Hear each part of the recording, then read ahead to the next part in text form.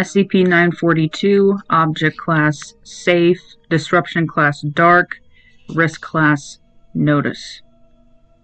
SCP-942-1 are colored gumballs of standard 2.53 centimeters size. From the moment an instance of -1 is ingested, the consumer's bodily fluids will take on the appearance of blood leaving the subject's body. The fluids will coagulate like normal blood and are indistinguishable from blood by sight, smell, or touch. However, observation by means other than the aforementioned, such as chemical analysis or infrared spectroscopy, will indicate the original substance. Other than coagulation, the fluids show no anomalous reactions or chemical processes. The subject's actual blood and the properties of bodily fluids while remaining inside the body appear to be unaffected. The nasal cavity and the surface of the eye are not entirely free from the effect, resulting in the appearance of bloodshot eyes, tears of blood, and a constant low-intensity nosebleed in affected subjects. Regions prone to sweating, such as toes or armpits, will be covered near perpetually in crusts of dried blood, and affected subjects have reported considerable discomfort during urination. Subjects have been known to suffer panic attacks after exposure. It is believed these are mundane reactions to the effect of the object and not anomalously caused by the object itself. This includes panic attacks where the subjects will attempt to remove the excess blood, in some cases leading to severe bodily harm and dehydration. Obsession with personal hygiene and hypochondria are also to be considered mundane reactions.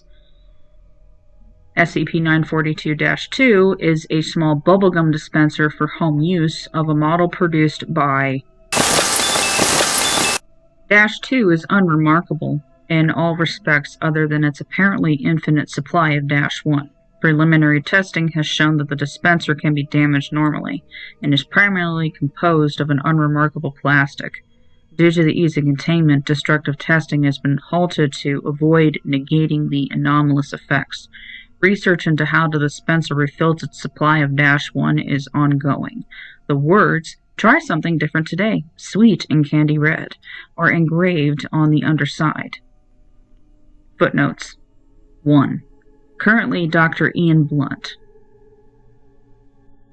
Special Containment Procedures. SCP-942-2 is to be stored in a locked safe deposit box at Site. Low-risk object storage. Access is to be limited to experiments with prior written permission from the current SCP-942 lead researcher. Any personnel affected by -1 must remain within Foundation-controlled facilities at all times. Contact with civilians personnel without Level 2 clearance on SCP-942 or other anomalous items is strictly forbidden for affected personnel. Affected personnel are to be given a higher priority for psychological screening and aid.